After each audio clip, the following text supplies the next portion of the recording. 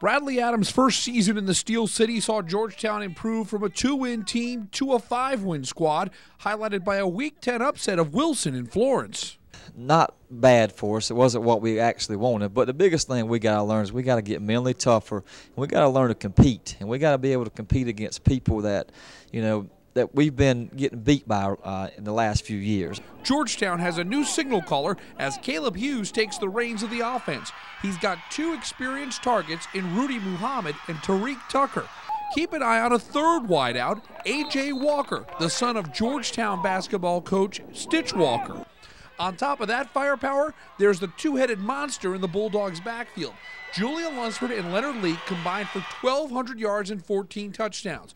Both are back and will get holes opened by an offensive line that Adams praised for its dedication in the offseason weight program. It makes you real confident as offensive lineman to have 2 backs like Leonard and Julian that in case you do slip up a little bit, they have enough talent to make up for it, and it makes you feel better up there.